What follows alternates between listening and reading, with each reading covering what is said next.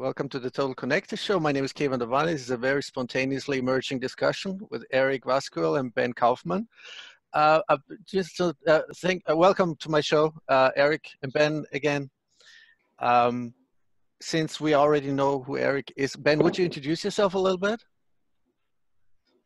Sure. Yeah. So I'm a software developer, mostly interested in Bitcoin. Started learning about Austrian economics from that, and just focusing on software development in space. Mostly I try to do some development mostly on BISC, and also try to write a little in the Austrian tradition about Bitcoin and general monetary theory.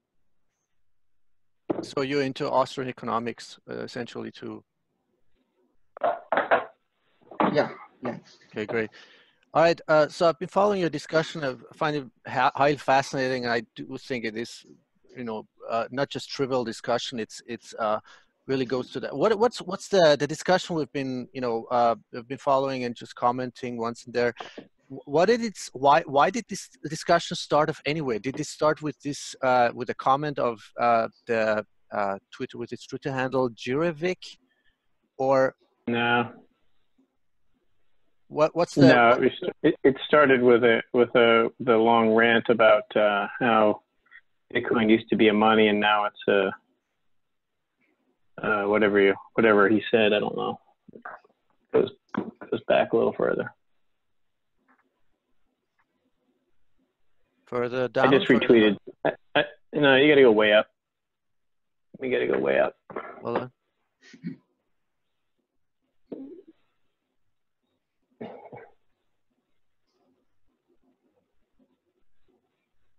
Yeah, it's up like 12 hours.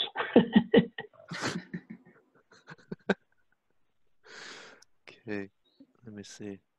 Oh, I can't go. I think at some point the whole point of the thing got lost.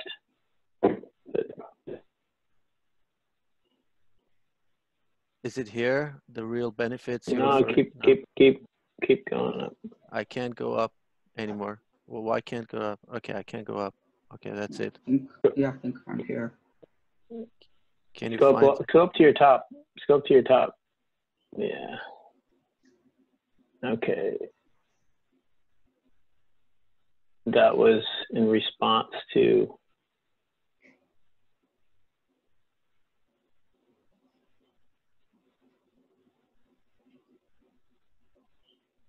Yeah, that was in response to a thread that was. I don't know. It's not that important. It was. I can find it for you if you want.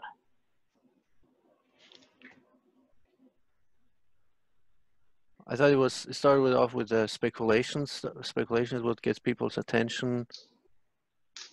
No, it was early this morning on my. But yet, if they use the money as a money, or maybe fail to remain whole coiners, there's something wrong with them. Can't find it.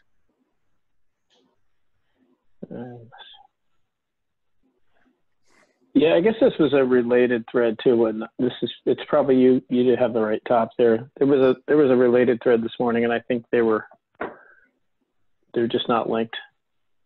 Just two separate posts. Okay, so what are the questions at the center of the discussion, Ben, Eric? First, I want to understand what the question is. What is the question? Well, I think this started off with, was this Revic? I don't know who that is, but I've seen him posting.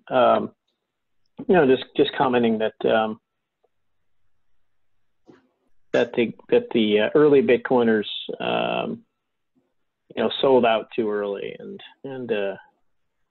it was a no-brainer trade to buy Bitcoin at some early price. And I think I just commented that it's a money, and the current price is the right price, and using the money is perfectly rational. Then we got into talking about how how saving the money is much better, and then discussing what the difference between saving the distinctions between hoarding and investing are, and you know, which one is relevant to time preference, and then somebody chimed in on which one's better. And you know, I've never made any comments here on which one is better. I personally just trying to draw the proper distinctions between these things, because people tend to consider hoarding Bitcoin as an expression of investing in low time preference, which is incorrect. But anyway, that's where it all. Okay. Well, what is the distinction? What is the distinction, Eric? I mean, can you recapitulate that? I mean, what is the misconception that obviously in your? Okay, these are in some ways terminological issues, right? Like if you have a word like, or a term like time preference, you have to have a definition for it, right?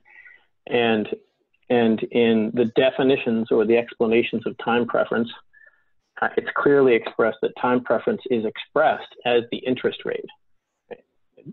The global rate of return on capital, which means that no amount of hoarding affects time, increases, or sorry, no, increased hoarding could not possibly indicate a lower time preference, right? It's just the opposite. It's all about lending, investing. So, but that depends on if it comes instead of if the hoarding comes instead of lending and investing, or instead of spending. There's no distinction. There's no distinction. You either have stuff or you lent stuff to somebody. The stuff you have is the stuff you spent on. Spending is an action, but what you have versus what you've lent is the ratio of your hoarded capital to your lent capital, and that is the interest rate.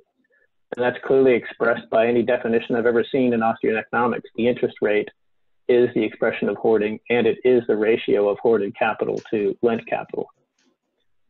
But there's still but there's still, when you save Bitcoin or when you save cash balances, it still both allows for others to use the capital, the available capital in the economy, the available resources, and it increases the value of other people's money. That's still more time preference than spending. Holding anything is an expression of higher time preference than lending, and the measure of time preference is the interest rate.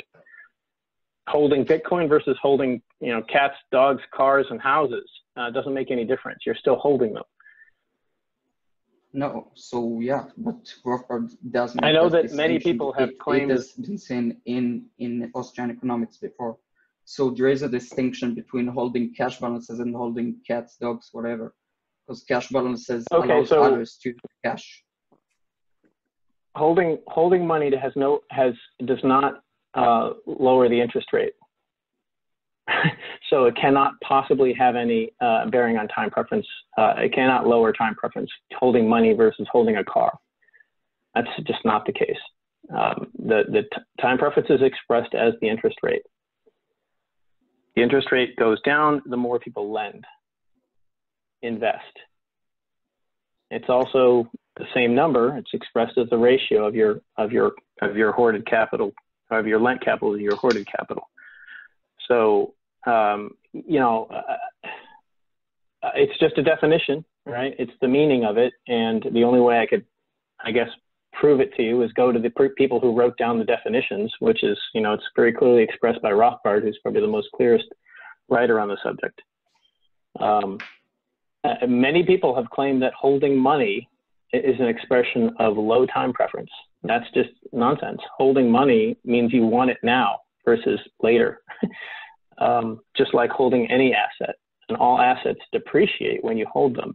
That depreciation is consumption. Buying is not consumption. Buying is just an asset changing hands. It's not being consumed until it depreciates. So if you buy a car and then you sell it the next day, it hasn't been consumed. It's just changed hands. It's consumed as you hold it, just like everything. It's the lending that expresses the desire to have something later versus now. And that's how you capture time value, and that's why it's called time preference. The fact that an asset may appreciate in price while you're holding it is not an expression of investment return. It's an expression of a speculative return. And anything can change in price. Cars, you know, houses, holding them is not an indication that you have low time preference. You hold them. And that is decoupled from the monetary phenomenon of Bitcoin. I mean, you're saying Bitcoin is not a monetary phenomenon. Is that what you're saying? What phenomenon are we talking about? What do you mean by monetary phenomenon? Well, because it's something new. It's unprecedented. That's what I'm saying. Is it? You mean it's like a totally strict principle, whatever you are defining, or it's just a definition. I mean, it's a well-established principle. What it means is people prefer their stuff now more than later, right? So they have a preference for things now more than later. Having your money now versus getting it later is the same expression. And people want their money now because they presumably want to be able to spend it. They have a certain risk tolerance. They want to have their car now. They want to have their house now. They want to actually have possession of the stuff. That's an expression of higher time preference. If you have a lower time preference, you don't want it as much now. You're willing to lend it to somebody else and get some later, get some more later. And that more is the interest rate, right? That's what you're willing to lend at. So the idea that holding some asset in your physical possession is an expression of low time preference is just completely backwards. Whether the asset appreciates or not is irrelevant. All assets can potentially appreciate or depreciate. It's not consumed until you're holding it, right? This is a commonly held economic error that's not inherent in time preference. It's just a general economic error that buying something is consumption. Buying something is not consumption, right? Buying something is just changing hands. It's not consumed until it's destroyed, which should be pretty obvious from the word consumption, right? You buy some food, you haven't consumed it, right? It's not consumption until you eat it, right? And when you eat it, you still haven't consumed the energy in the food until you expend it, and now it's fully destroyed. It's the same with anything else. It just changes hands. You know, a car in the manufacturer's inventory is depreciating while it's in his inventory, right? It's being consumed. When it changes hands, it continues to be consumed. So this idea of selling being consumption is part of the reason why people make this error with respect to time preference. They think buying things is the expression of high time preference. Actually holding them, which is when they depreciate. So Ben, can you recapitulate your arguments? So I definitely see what Eric is saying about time preference and how it is represented merely by the interest rate. But one thing is that I still think that if you hold Bitcoin or if you hold cash balances, you still it is still a lower time preference than activity than holding anything else which is not cash, as you allow for others to use their cash, which gets higher value.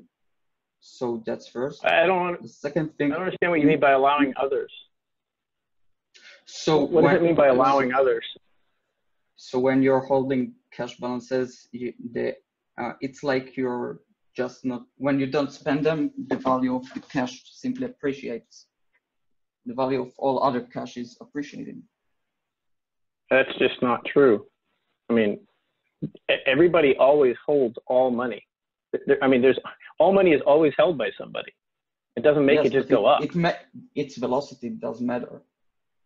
If you're an Austrian, I think does matter. If you're an Austrian, I think you should probably revisit that idea of velocity of money. You'll find it's widely rejected. I don't like velocity of money in the common sense, but there is a use for it.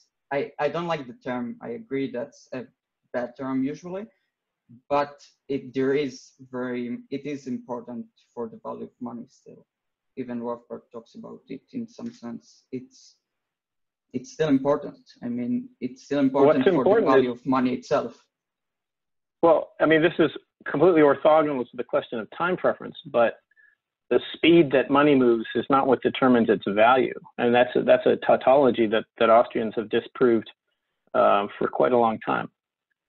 Yeah, and the velocity aspect, didn't it come from Keynes, this whole Keynesianism that they try to, you know, Well, make this a it's dogmatic older than principle, that. like a aggregate spending, aggregate, you know, like velocity, all these terms that it all comes from Keynesianism, right? I mean, No, it doesn't originate there. It's older than no? that. It comes from a long-standing attempt to determine what's the value of money.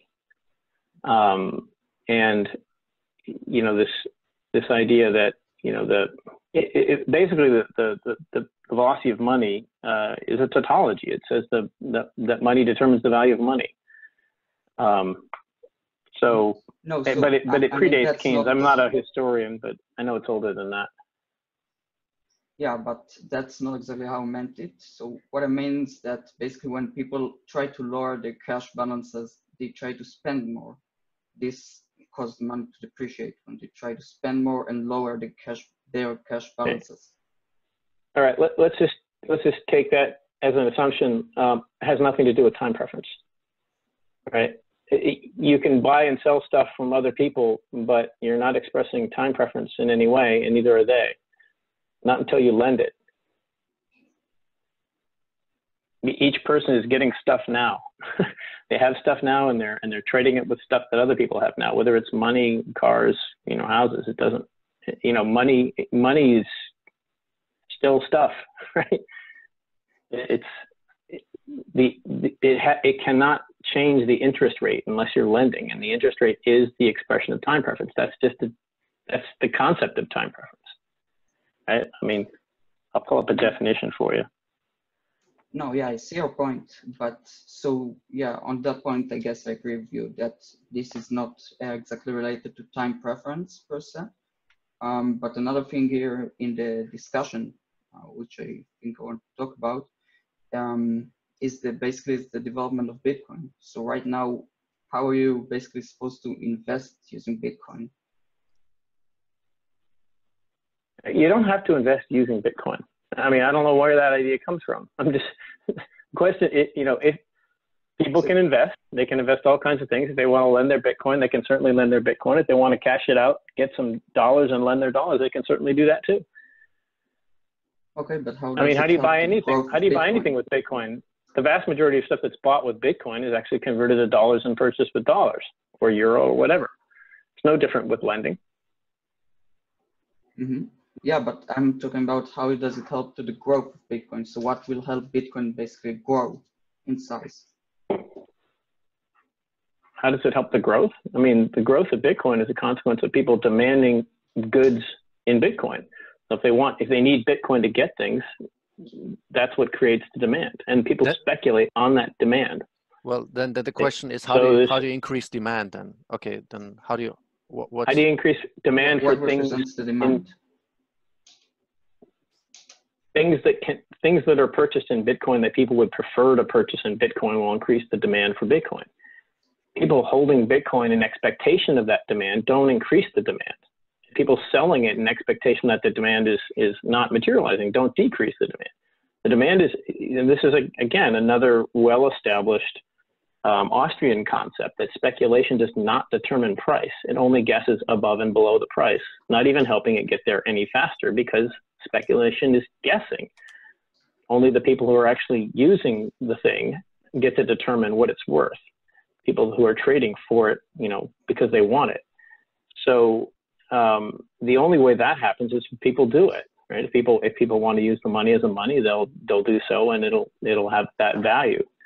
And people will speculate on that value, and it'll fluctuate widely. But everything gets speculated on. But that speculation always is non-determinative of the value ultimately, right? So the question is, where does that value come from? Well, Bitcoin has a value proposition. It allows people to do things more easily and more cheaply than they can do with other monies. So it's those things that need to grow if we expect Bitcoin to reach the value that people have speculated on. Well, so what I would personally say, sorry? I'm sorry, I didn't hear you.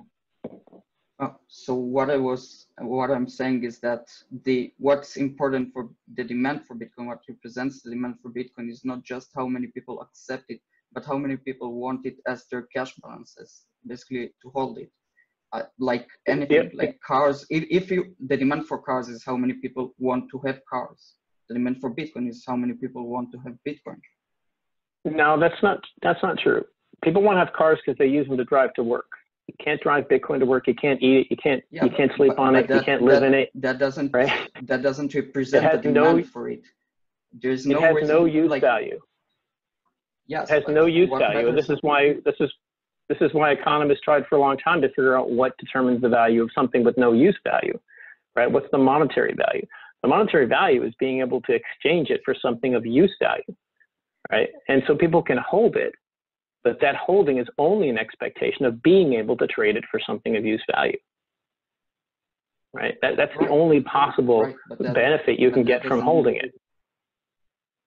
But that doesn't mean that holding it by itself is not that demand for it. So if you have, like, it doesn't matter that why I want a car. It doesn't matter if I want to sleep in it, to drive in it, or do whatever. Like, that doesn't matter why I want it. What's important for the demand for the car seller is that I want it, that I have demand for it, I want to possess it. And the same applies for Bitcoin. If I want to hold Bitcoin, there's demand for it. If nobody can trade their Bitcoin for anything, then that desire to hold it will turn out to be pretty useless, right? The car, probably somebody can get some use out of, but unless you can trade that Bitcoin for something of use, right? Something of better use than, say, the dollars could get you, then it's not got that value. Well, yes, and that expectation is ill-founded. Develop into its actual utility. But the reality is, it's already being exchanged for for goods and services already, right? I mean, that's the reality. It is already used as a medium of exchange. Maybe not, not dominantly anywhere you can't see, but cars being sold, real estate is being sold. So it's being even loaned out, right, with interest rates. So there's a process already going on, There's another aspect of Bitcoin, though, that's just being ignored, right?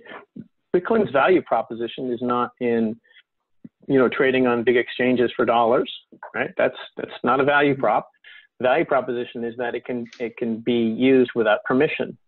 Right? It's permissionless, right? It doesn't accept supply changes, for example. These are, as I've said many times, black market concepts. These are things that can be easily taken away with white market use. So everything we're talking about, for the most part, is the growth of speculation on use that's largely not based on the Bitcoin value proposition, right?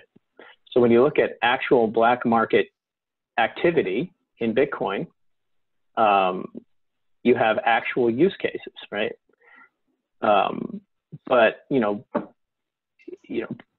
taking it and putting it in your web wallet and trading it for dollars on some online exchange isn't really building Bitcoin, right?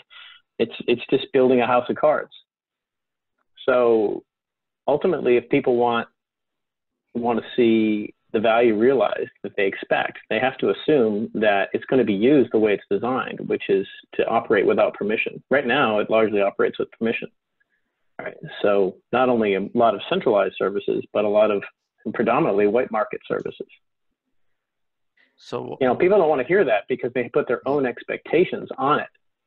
But these are not the expectations that are built into the design, the security model, or any aspect of it. These are just people's desire to make money in this casino, right? Because honestly, there's just not a value proposition in most of the things that's being done with Bitcoin, that are being done. Well, the people in the Bitcoin community, they do exchange, they do already, they do pay with Bitcoin. There's a lot of people in the Bitcoin scene or community, unless they're, they have to pay their bills and the existential stuff, they have to convert, they have to hold some stash of dollars or whatever fiat. So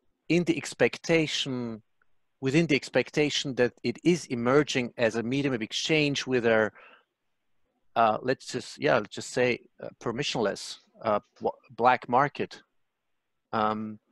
Is that also not the a legitimate expectation of the value rising in Bitcoin? I mean, I don't know when I'm mixing up something, but do you know what I'm getting at?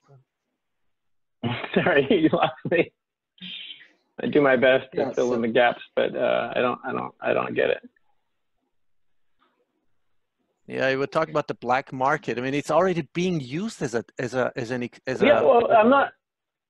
I haven't suggested it's not being used. We were talking about what it's, so there's this condemnation of people that actually used it as a money or sold out, right?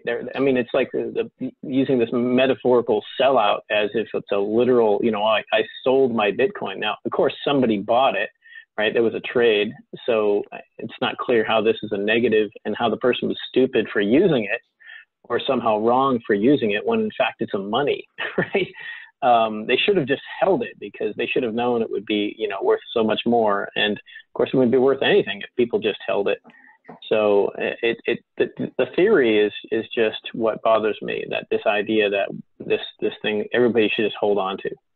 Right? If it's not used as a money in a way that's consistent with the value proposition, that speculation will be for nothing. Well, it's not just holding it. It's what's important is the demand for holding it. So when you want to hold it, you are willing to accept it, basically. And that's what can drive the actual use of it as a medium of exchange. But you need people to want it, to have the demand for it, want to hold it. That is the case with money being used in trade. People want it. That's why they accept it. Yes, but now because Bitcoin is still emerging as money, not many people want to hold it yet. That's the point. It's been emerging for 10 years. It's actually a money. It actually gets used quite a bit. Some people imagine it being when used. You compare it even not when you compare it to most national currencies. Well, it's not. It doesn't compare to most national exchange. It doesn't compare to most national currencies because again, it's not a white market money. If it became anywhere close to the size of major national currencies, it would no longer be legal. Presumably, when it starts taking that much tax revenue, inflation tax, and taking away transparency from transactions, then it'll go away. So again, this is why I continue to emphasize money. I mean, that's not even it's not even comparing to a black market money or like money laundering and stuff. So it's all much bigger than the size of Bitcoin right now. There's more money laundered and stuff than Bitcoin used.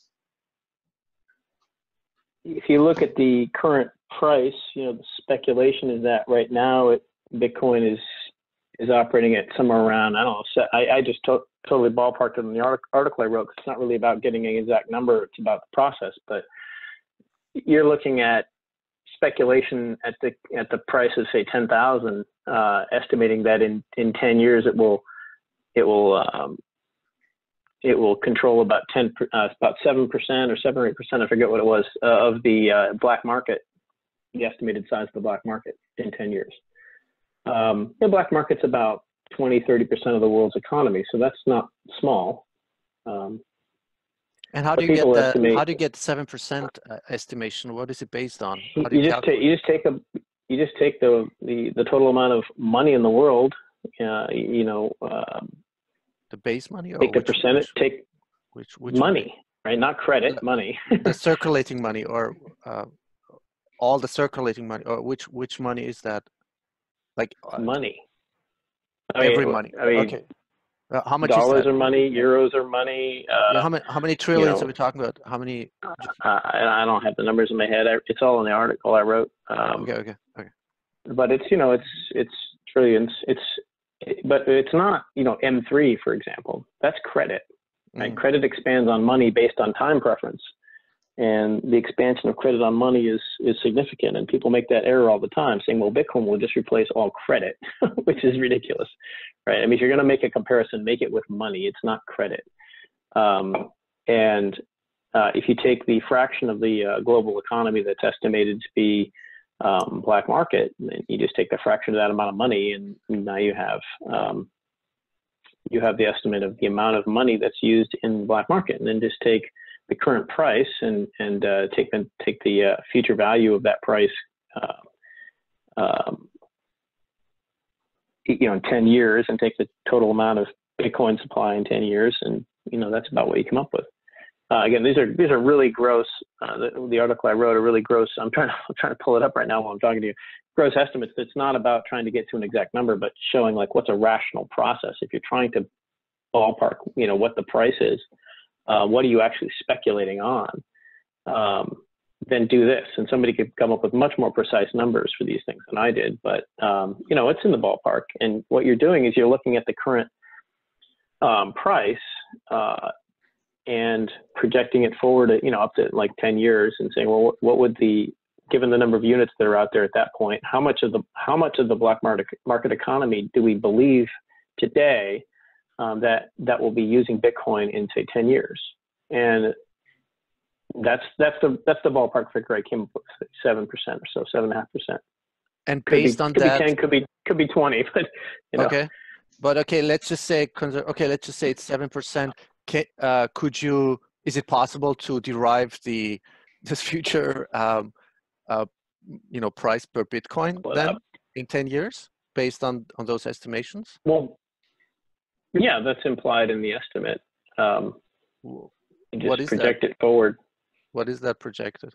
You're asking me to make projections, and this article is about a process for determining, if you wanted to use a rational method for coming up with some estimate of what we're speculating on. This is it. But actual predict, I'm not going to predict prices. Okay. And that's why I purposely use very loose numbers, just so just a process.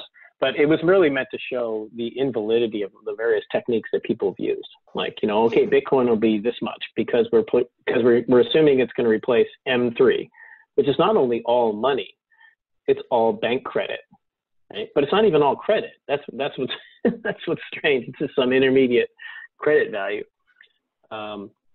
So that's just not. There's no rational basis for that. Hold on. So maybe I could see if I can pull it up. If you give me just a second.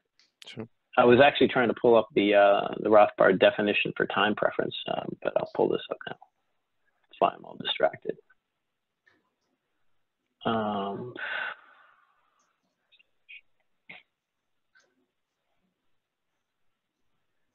Yeah, so people have used all these different estimates, tangible money, base money, which is money, bank credit, which is M3 minus M0, or just M3, all credit, bank credit, debt, equity, gross domestic product. All these things have been used. But what I did is I took the U.S. base money, which is Fed obligations, printed and yet to be printed dollar accounting, and took the fraction of the global economy that is the U.S. economy based on market capitalization, which is about 40%. Now that could be done much better. You just go add up all the currencies in the world, all the monies in the world, do it differently. But I just took this really gross estimate and said, okay, the U.S. market is 40% of global markets. Okay, so take the U.S. base money and multiply it by 1/40%. Then you take the amount of Bitcoin that would exist in the future, and then you project forward growth, net present value,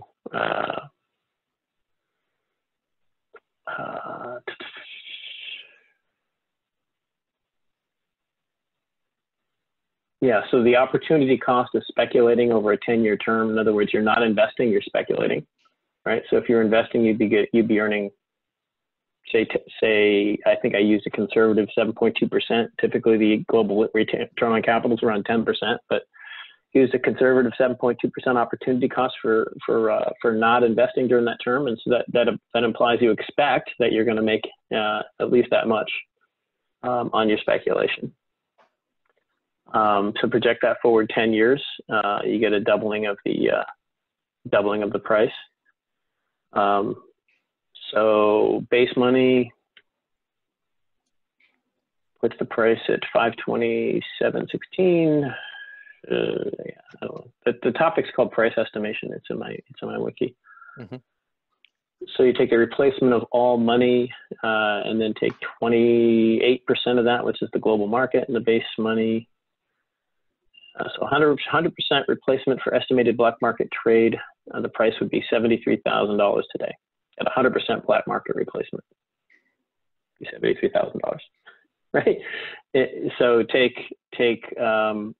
what the current price is, and so therefore the current projection, the presumption is that the current price is estimating in 10 years that the black market adoption will be 7.4%. But again, really gross numbers. Is just meant to show the process. So that's the gross estimation. If you take 7% of the black market. If you're speculating now, right, on future growth in say 10 years, and you're suffering an opportunity cost of 7.2% on your speculation, which means you're betting that you're going to make at least 7.2%, which is, you know, a conservative return on capital, then the amount that the price that you're expecting in the future comes out to 7.4% of the black market. If you assume it's 28% of the global market, and you assume that the world amount of money is U.S. money is 40% of the world's money, which is probably not quite accurate, but again, just an estimate. So, yeah, if you have 7.5% of the black market in 10 years, and the price seems, you know, according to those assumptions, would make sense. Of all, you know, talking about all activity, but of course, if Bitcoin's black market money, and you have the white market is obviously something else, Bitcoin can't be all the money used in the black market, right? Because people can't get stuff in the white market. That's what money laundering is, right? Getting your black market money into white market money. So there's clearly not complete overlap, isolation there of the two monies. But you know, it's used like that today. There's plenty of black market activity that happens at Bitcoin, and people exchange out of that into dollars. I mean, the example I always use is, you know, why are there ATMs outside of all the strip clubs, right? People take their debit cards and credit cards. They get some cash. They go in and they spend some dollars, some euros, whatever, and then they take it home, maybe put it back in the bank, right? Whatever they have left. There's a reason people use these different monies in different scenarios. There's a reason people use credit cards, it's dollars, you know, coins, whatever. And Bitcoin has a particular value proposition, and it has one that threatens revenue by the state, which is not presumably going to be given up. So building things that assume, you know, permission, to me, are not really that incredibly productive, and speculating on a money that's just used as a speculative vehicle doesn't make a lot of sense, right? So anyway, that was, you know, it was just a few comments I made, but all kinds of other stuff started coming out, like time preference, and have to knock those down one at a time. Yeah, so I definitely see why you're saying it's black market money. I at least mostly agree, if not completely agree, because I do think there will be some white market use, but I think the black market is by far its greatest use of Bitcoin. Honestly, that's why I love BISC, for example. But yeah, so I still think holding it does make sense if you expect it to grow, at least, you know. Yeah, if you know it's going to grow, you should hold it. Right? But it's called speculation for a reason. You don't know, because if everybody knew, the price would just be higher, and then it would be fully speculated. The question is, when is that? It's hard to know, right? I mean, speculation isn't a bet that the price is going up. Speculation is a bet that the current price is wrong, right? That people haven't priced in that knowledge yet. Well, when is it all priced in? How do we know? The only way to know is when the actual utility of the money is expressed, right? And that does happen. Yeah, so speculation is the realistic demand, the realistic expectation of an uncertain event or uncertain growth potential in the future, which I haven't calculated in right now. Well, it's speculation is always speculation on utility, right? There's usefulness of everything that people want and have, right? Money, if you have a pure money, a fiat money, which means no use value, you can't make it into jewelry, you can't, you know, smoke it, whatever. It's just used for trade. Then the only utility is in trading it for other stuff. And speculation is always on utility. And inherently speculation is what's not known, right? What's known is already in the price, right? What you know, the price is the market's current best estimation of the utility for the future, but it can be completely wrong, right? Utility itself has to be expressed at some point. So, you know, the speculators will speculate above and speculate below utility, and they always do. That's a zero-sum game, right? Somebody takes one side of the bet. Like, for example, in Bitcoin, people speculating on Bitcoin is people taking the other bet, which is holding dollars, right? And one wins, one loses. It's not like production investment, which is a positive sum game. It's just a zero-sum game. There's no net increase in utility or value. You know, if there's only one money, it was just Bitcoin, and people are buying, you know, speculating above. Other people are clearly speculating below what the utility is. So they're just guessing. There's no reason to believe that they have better knowledge of what the utility is or will be than the people who actually use it, right? So it doesn't even help the price get anywhere. It just moves it around. And I'll take the time when we're done to pull up you know, Rothbard's explanations of these concepts, which are pretty clear. I'm not just making this stuff up. I do make a lot of stuff up, but this is just stuff that's, you know, right out of the textbooks. And I don't, you know, I really try to avoid referencing things like that. It's just appeal to authority, but the proofs are in there, and you know, I'm not going to read them back, so I could refer people to them. Before I want to speculation, you know. I wanted to ask something about Menger and Mises, but yeah, why don't you go ahead, Ben? Yeah, so what I see as the utility of money is as a medium of exchange, it's a settlement, basically, a settlement asset which you can settle trade with. That exactly goes medium to of exchange. Cash balances. Yeah, but that goes to cash balances, basically, not just circulation. I mean, I think you're focusing only on the circulation aspect of money, but it also is the cash balances. Those two things you said are the same thing. Settlement is trade, right? That's when you pay somebody for something and they give you the stuff, the trade is settled. If you lend somebody something and they eventually pay you back, it's settled. If you lend a bank your money and then you take it out of the ATM, that's settlement. Right, settlement is when there's no more debt, right? When the debt is relieved. Yeah, so all trades, all loans are settled. So saying it's for settlement but not for trade doesn't really make any sense. And that sounds like what you're saying online before. What I'm saying is that it's by saying it's settlement, I mean it's for increasing cash balances. It allows you to increase your cash balances in Bitcoin. Well, yeah, Bitcoin allows you to hold Bitcoin, but that's self-evident, right? I mean, dollars allow you to hold dollars. It doesn't allow you to increase your cash balance. You have to actually earn some money to do that, right? It's just the money. No, you can hold it, you can spend it, but you know. Yes, but I mean, the demand is not only to spend it, to let it circulate. It's also to save it for use later, basically. But that's in expectation of spending. Right, so it's always spending, and this is again another pure Austrian concept. Mises said it, Rothbard said it. Money is just a medium of exchange. Everything else is a consequence of that. You know, and I always tell people you can't store value. You can only store stuff, and stuff may or may not have value in the future when you can trade it with somebody. Mm-hmm. Okay. Yeah, but when you hold it, you expect to spend it, of course. Yeah, everything is an expectation of trading. Yeah, but you're expecting to trade it. Basically, why you're saving it is you expect to trade it with something which is not currently available on the market for a certain deal which you want to make, which is not available right now on the market. If it was available right now on the market, you would do it now. Well, it is available on the market often. And what you're doing is you're speculating on the price that you'll be able to get it for.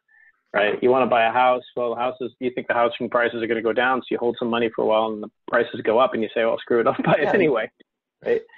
Yeah. So but what we're doing is you're waiting for the house to be at a price where you want to buy it. Basically, it's currently available on the market, but not at a certain price. So what you're doing is just waiting for it to reach a certain price. That's right. And everybody else is making those same decisions, and the current price reflects the set of all those decisions.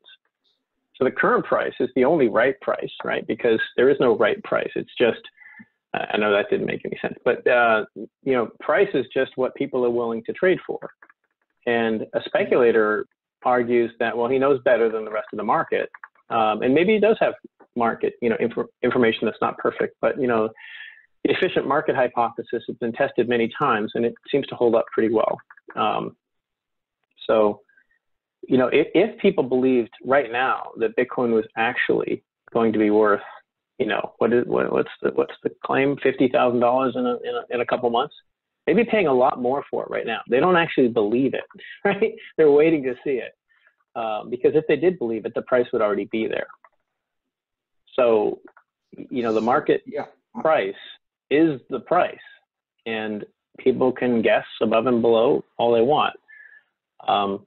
But it's always speculation on the ability to trade it for something.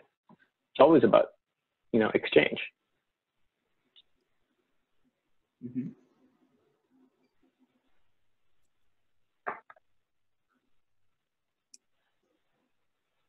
Would you elaborate a little bit? I know you talked about this. What's your take on this? The core of Bitcoin, the core principle is that about the absolute scarcity with 21 million. What effect does that have? I mean, what is that in relation to everything? What effect does it have? Yeah. You just want me to talk about scarcity because Bitcoin is the most scarcest. What's your tagline there? Yeah. Say my it. hardest and scarcest money ever created. Yes. All right. Just wanted to hear it. If you missed let's it, hear it because it's for everybody. Because everybody's saying it, so must be something. I mean, otherwise, what's the use if it's if it doesn't have any effect, monetary effect? Its use is that it's permissionless, not that it's hard. Right? I mean, hard doesn't even have a clear definition. People look at the history of a money, like a dollar, and they say, well, it's it's got this amount of hardness. It's much better than the Zimbabwe dollar. It's much harder. But what makes it harder? Nothing, just people's choices, right? The history of a money does not determine its future, right? And so you look at like the inflation rate of the dollar and what, you presume that it's always going to be that way? That's the measure of its hardness? No, it could be much softer than that, right? If we use that definition of hardness. And this idea of gold being hard, gold is produced at the rate that people demand it. The more demand, the more production. And the only exceptions are, some discovery of, say, the Comstock lode, which leads to a supply shock. In other words, it gets dramatically cheaper to produce it. But that's not the normal case, right? It's really not been the case with gold, for example, and it's not the case with anything else. Typically when there's more demand for something, more gets made.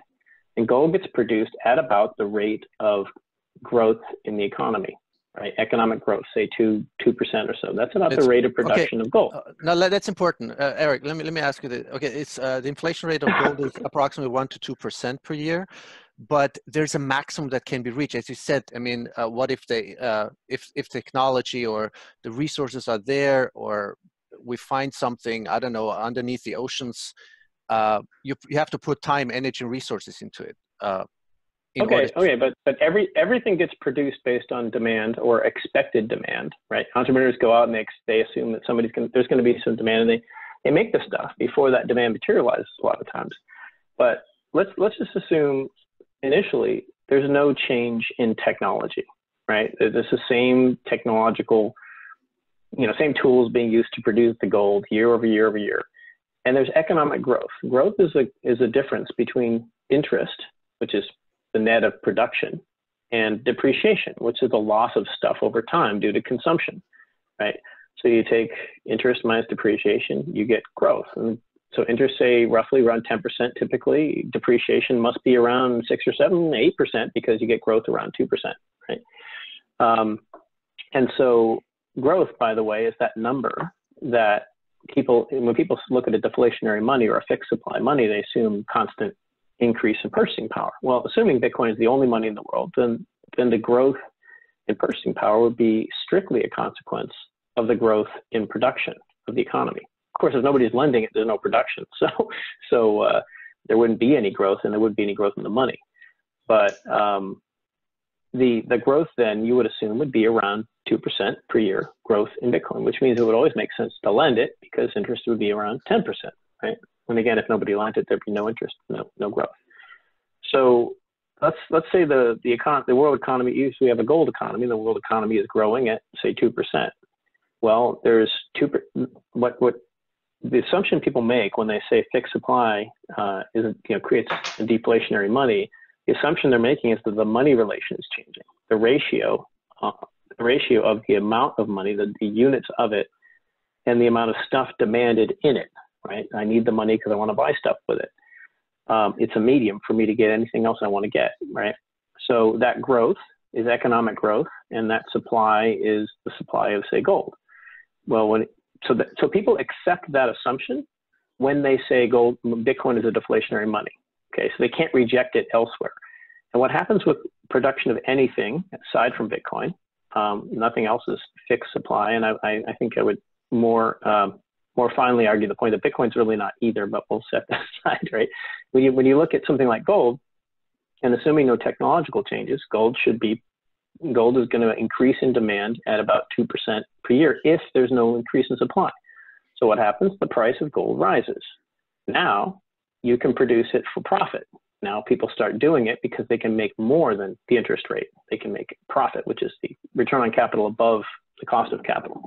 So competition comes in, they mine it, they make more. Well, what are they doing? There's this new demand, right? There's new demand for stuff to mine the gold, right? That stuff's being destroyed in order to produce the gold. So you've got an increase in demand for stuff, and now you have an increase in supply as well, right? And the stuff is not being invested, so you're also consuming the opportunity cost. So the full amount of the new gold is a consequence of new demand.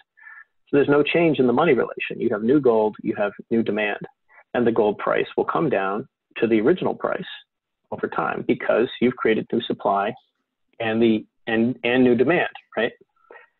So the money relation doesn't change. New gold being produced, just like new cars, new anything, is not inflationary unless there's some technological improvement or some new discovery that allows you to produce it more cheaply. But in order, if it's more cheap to produce gold, it's more cheap to produce everything, right? So that I mean, assuming, right, is another generalization. But if technology is improving things uniformly, then there's still going to be no change in the money relation, right? The ratio is not going to change. So there has to be a disproportionate change in the efficiency of producing the gold for it to be inflationary, for there to actually be a reduction in the purchasing power of it. And of course, that does happen. I mean, the Comstock lode discovery was a great example. It just became much cheaper to produce silver, and the purchasing power of silver was depressed for a long, long time. So with Bitcoin, new supply never has that problem because new supply is always adjusted for the current cost, right? So whenever you produce more, it costs whatever the current price is. You have to consume that amount of energy. You have to destroy that amount of capital in order to produce Bitcoin. So the new supply, just like the new supply of gold, is always inflation neutral, doesn't cause any change. So the idea that, the reduction in supply, right, the reduction in the rate of the issuance of new Bitcoin somehow makes it more valuable is just incorrect. right? It doesn't have any effect on it, as it shouldn't, right? And just like the introduction of new gold doesn't have any effect on the price of gold.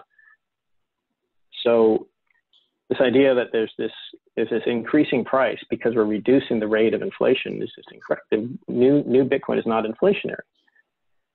However, once you get to the point where you're not producing any new Bitcoin, right? You have a fixed supply in that one chain, and assuming it's the only money and you have increasing demand because of economic growth, because everybody's lending their Bitcoin and making stuff, then you'll have a growth of purchasing power in the coin of about 2% a year, right? That you can assume, but those are some pretty big assumptions in there. There's no reason to believe, I mean, there's actually no rationale whatsoever to think it would be any higher than the rate of economic growth, right? So the people who say you can't ever lend a deflationary money because it earns more than interest. Well, it doesn't, it can't, right? Interest always has to be greater than growth by the amount of depreciation. So the only case where that's not true is when you have a recession where interest is actually less than growth, less than depreciation. So you're actually depreciating, you're destroying more capital than you're producing. It's your classic socialist state, right? It's consuming capital. It's actually not producing more, and eventually it has to actually start producing. So interest rates rise, or people start extending the lifetime of their stuff. Depreciation slows until you actually have growth. So recession is a very exceptional scenario where something's gone wrong, right? Because typically people want stuff. They don't want to have nothing, which is what you'll have with perpetual recession. So interest rates will rise until the point where it becomes worth actually producing stuff for people because they're willing to buy it, and that's why interest rates are rising. Anyway, so that's just a long-winded way of saying, yeah, you can always lend any money, and the expected deflation rate of a fixed supply money, assuming it's the only money, is the rate of economic growth. And new production of new money or new anything, barring technological changes, is not inflationary. Summary points. Mm-hmm. Can I ask you something about gold? Because there was this discussion during your presentation in Riga where you said a certain percentage is used as jewelry. And I don't know about the industrial usage. This is my question: does the demand of this whatever 1-2% yearly of gold production come from the industrial usage or industrial demand, or where does it come from? You can't split that out. I mean, it's just demand, but the usage of gold is more than, it's right around 50%, maybe 51% goes to jewelry every year.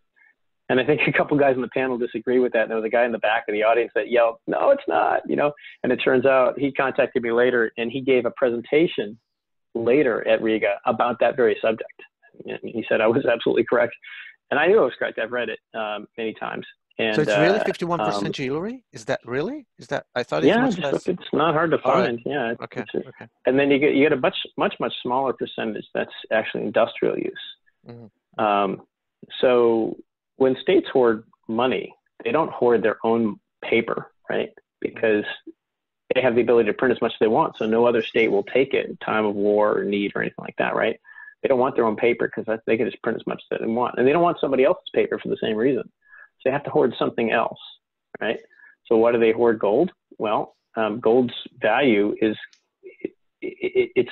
gold has use value, right? So it's not just, at least half, more than half, well more than half of the uses of gold right now, of new gold produced, is use value, not monetary value.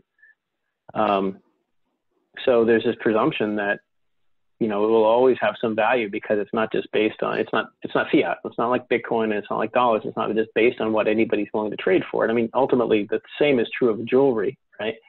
But it has actual use value. You could take it out of the vault and make your own jewelry with it if you wanted. You'd be perfectly happy. Ben, what's your take? Do you argue? Are you arguing? No, here I guess I mostly agree. So I do think there is a monetary premium even on jewelry and stuff. So I do think it's even the use of gold as jewelry is, at least in some places, I heard some like India and stuff. So it is used even if it's in a form of jewelry as money in certain cases. But yeah, I generally agree. Well, you have to understand that's true of all things, right? In Venezuela, they use stereos and TVs as money. Right? They store electronics, even though they depreciate pretty rapidly. They depreciate a lot slower than the Venezuelan bolivar, the new bolivar. Everything has some aspect of monetary use. It's not really an exception. People store their value in different ways, or to the extent that value can be stored. Right? They store their capital that they expect to spend later in a lot of different ways. Mm-hmm. People do it with cars. They do it with houses. They do it with artwork. All kinds of things. Basically, anything you have that you don't expect to fully consume, you assume you can liquidate and get other stuff for. And gold is just an efficient way to do that. But it's really not unique to gold. So separating out. I didn't say it's unique to gold. I'm not saying it's unique to gold, but it's. I mean, most things. My computer doesn't have much monetary premium, I guess. Maybe it would if we were in a hyperinflation case here, but for now it doesn't.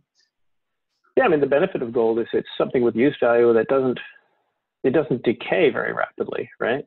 Mm-hmm. So it has a carry cost, like everything else, but it's very compact. And it doesn't depreciate very rapidly. The depreciation of gold is essentially the demurrage thing, the cost of securing it, and the opportunity cost of not lending it. But that's a different type of cost. Mm-hmm.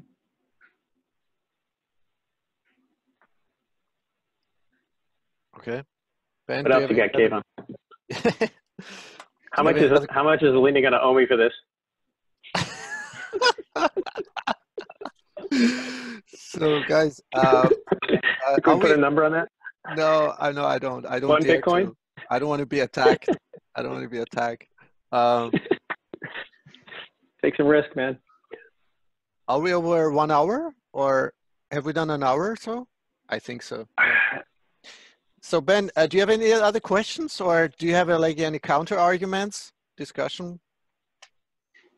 Regarding so not on the recent takes. I still what I'm saying is that I still think the use of money holding it as cash balances is a valid use. I mean, of course, it's much better. It's a lower time preference activity to lend it or invest it, but I still think that in order to adopt Bitcoin, we should also desire it in our cash balances. And as more people want it, they will be more willing to accept it. And it will actually be able to circulate. That's my argument. Yeah, my take is that it's always held by someone. So that's kind of tautological, right? All property is held by somebody. So the question is, what are we going to do with it? Okay, but it just depends on how many, I guess, hold it. Well, if we take the same amount of money and we divide it by 1 million people or 1,000 people, it doesn't imply any different value. Well, it implies the value is going to come. Effects, basically. It implies because but there's no network. If a million people use certain money, it's much more useful than if 1,000 people use it. Well, you say use, something's implied. Trading. Right? If they just hold it, right? If you have 1 million people holding it, or you have 1,000 people holding it, it makes no difference. Everybody's just holding it. It has no price even. If you have one person holding it and millions of people accepting it, right? It has real value to that person, right? Say one person holds most of the gold, right? If nobody accepts it, it's worth nothing. If lots of people accept it, it's worth a lot. So it's not a function of how many people hold it. It's a function of how many people will accept it, which is people who want to hold it, right? But if nobody is accepting it, it's not, I mean, you can't buy much with it. It's not worth much, right? The network is between merchants, not between hodlers.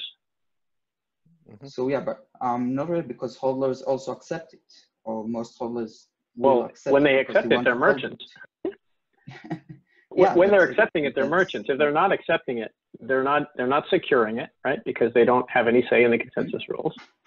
and they're not providing part of the network of people that will trade for it, right? So they're not actually providing value to people who have it. The idea of everybody just holding it and therefore it's way valuable is kind of silly. Right? No, It's only valuable I agree. when you're you have to accepting it. use it. Of course, you have to use it to spend it. That's I guess Yeah. that's obvious. But You can't, I guess. but you can't spend it if nobody accepts it. That you're spending it. Okay, Yeah, okay. but you can No, I get spend, it. I get it. Okay. That's circular, I guess. Okay, I get it. Okay, so my question is, once this, I call it a transactional, or the, buying and selling, just, really simply, the Lightning Network, the transactional ecosystem is really much more developed. Do you think it will then, because of the usability, of the easiness of use, will facilitate and accelerate the demand? Exactly what we're talking about, Eric. What will increase and accelerate the demand, and accepting as a trading values? Yeah, if it's easier to use in the scenarios where it will actually be usable, I think it will increase its. I mean, it does. That implies it has higher utility, right? It's easier to use. I mean, people assume that there's like no alternatives, right? Like people can't use anything else; they just have to use Bitcoin. But there's tons of alternatives to Bitcoin, and there's some that are very similar to Bitcoin. And people will use those alternatives to the extent that they're cheaper for them in their scenario, right? I mean, there's not a Bitcoin ATM out in front of the strip clubs, right? It's not very useful. Like nobody's taking it. You can't throw it on the floor or whatever, right? So there's all these. There's just cases where it's useful, and there's cases where it's not. And the easier you can make it, presumably it's more useful in more scenarios. The more private you can make it, I think. I mean, to me, that's the most important thing that core development is working on. Ease of use is basically what I work on, right? Libbitcoin is a library for people to. It's not. We're not innovating new privacy tech, not really. Some people are contributed some stuff, but I just wait for that stuff to come along, and then we incorporate it into the library so people can build stuff more easily. That's real Bitcoin stuff, not using some web API that's running tens of thousands or millions of people's wallets. Basically, one merchant in the graph, right? It's you want a lot of people to accept it individually with their own control over the consensus rules, and the easier you can make that. I mean, Casa's doing good work in the space. I think Trezor, those guys as well. Those are important things. You need to be able to run your own stuff easily as possible, and what about the coin joining? You need privacy, whirlpool right? Privacy, yeah. So this is built because out. there's scenarios where Bitcoin is, it's permissionless, right? If it's not private, it's not permissionless. Right. So those are the two important areas where I think all real core development is focused, and I think it's great.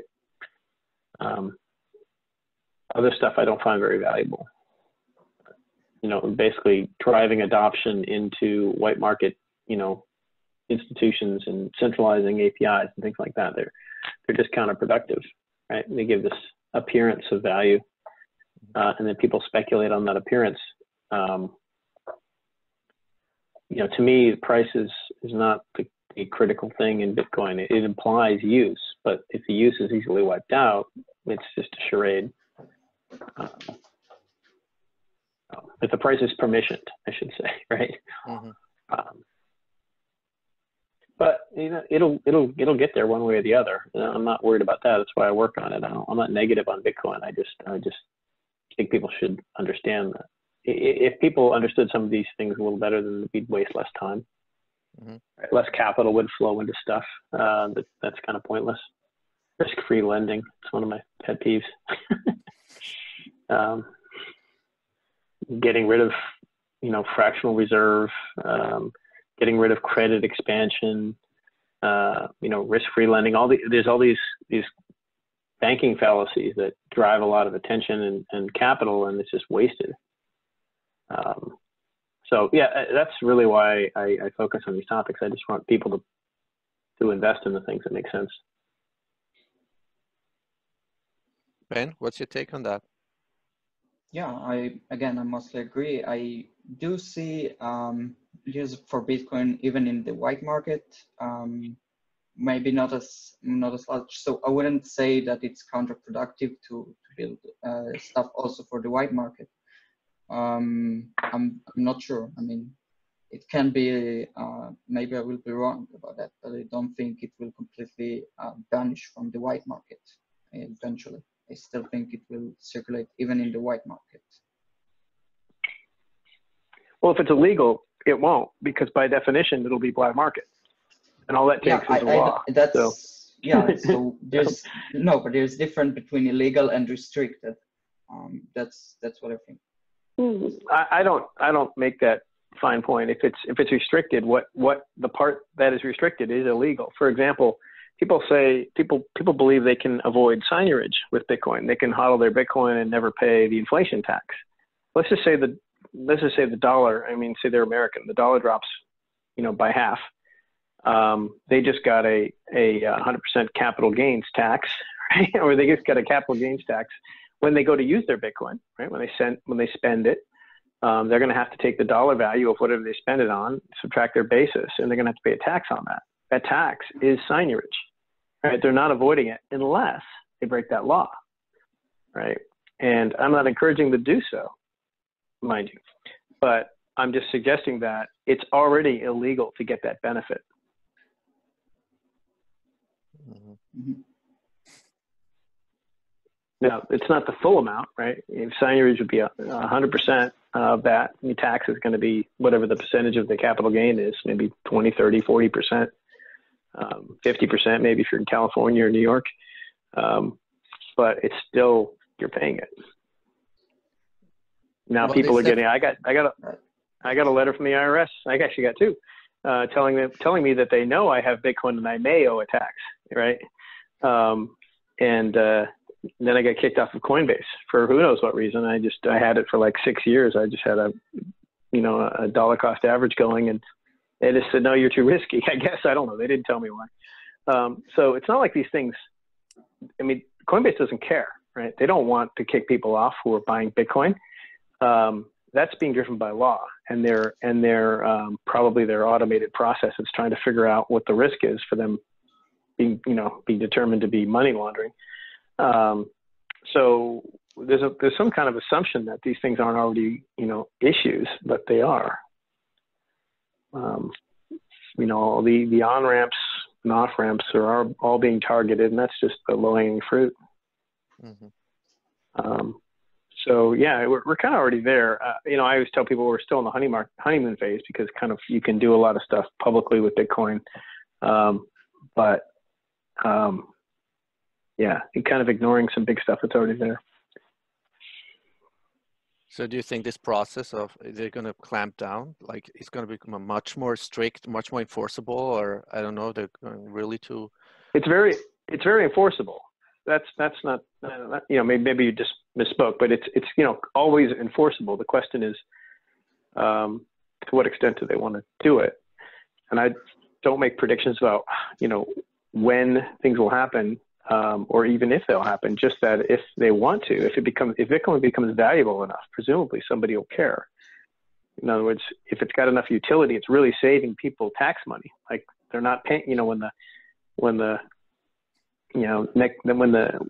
the Zimbabwe bond notes start going to zero again, they renamed them. They were the dollar for the last 4 iterations, so now they're bond notes. And I bought one, and I'm waiting for it to go to zero. It only cost me $1. Bought it in the Zimbabwe bank, and I asked one of the local guys. I said, what's going to happen with this? And he put up his hands and he went like this. And I was like, he gets it, right? He knows what they're doing. So when that happens, I'll be ready. Cash out my Zimbabwe dollar in time. But yeah, these things. When that happens and everybody starts using Bitcoin in Zimbabwe, what are they going to do? No, they might do nothing. They might just eliminate their ability to tax via the money. They just say, we give up. We've been doing this for 5 iterations now under one dictator, but I guess he's gone now. But they do have that option to just surrender their taxing ability through the money. and their ability to see what everybody's doing, assuming decent privacy. But presumably, if they care, they will do the easiest thing, which is to sign a piece of paper and say, you can't do this unless you make these rule changes, which make it the ideal state money, which defeats the value proposition. At that point, anybody who accepts it is a money launderer, including minors. That's very easy to do, and it's very easy to enforce in the white market, right? Because the white market doesn't resist. They're the ones that accept the law. So forcing it in the black market's a different story. And as you probably know, the next step is go to a 51% attack. If you have enough willpower, it's really not that expensive because it's profitable. So you move into a profitable regime of mining and run effectively that's all a soft fork is, right? It's a 51% attack. It's a miner enforced soft fork, just refusing to build on other blocks that don't honor the restrictions. So, and people have achieved that. So it's very doable. And if the economy, if the black market economy wants to pay for, higher hash rate, that's mining unapproved transactions, unauthorized transactions, then Bitcoin can survive that. That's not really knowable.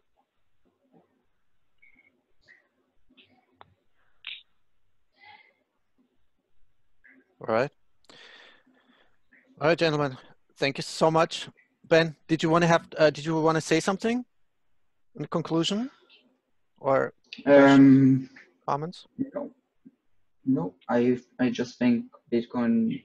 I hope it will. I mean, a lot of this talk is somewhat pessimistic, but I think I want to make it clear that I do think Bitcoin can survive that. I guess Eric thinks like that too, and that's why he works on the Bitcoin. Exactly. I just want to make this clear. He's a realist. He's a realist. Eric is a realist. He's rationalist. Rationalist. Yeah, so true. No, we're really thankful, Eric, for your, really rigid, logical, rational elaborations. And I thank you for putting up with me all the. I think you're putting up with me all the time, Keyvan. No, what is it? It's almost 4 in the morning over here, so I get a little punchy. What are you drinking? Are you drinking beer right now to go to sleep, or a juice? Pale ale. Oh, pale ale. Very healthy. Very healthy. Yeah, Washington Trails. So, Eric, are you going to be at the Lightning Conference in Berlin? You don't? No. Okay. No. Let's see you next time then. All right. Well, I'll see you, Ben, in Berlin. And thank you so much for this discussion. I learned so much, and my listeners, viewers, hopefully will trigger some discussion. A lot of people will feel triggered. I already see that, but it's okay. It's part of the process. Yeah. Nice meeting you, Ben. Yeah, nice meeting you too. Thanks for the discussion. Thanks for having me. Thank you, Ben. All right. Thanks, Keyvan. Bye-bye. Bye-bye. Bye-bye. Ciao.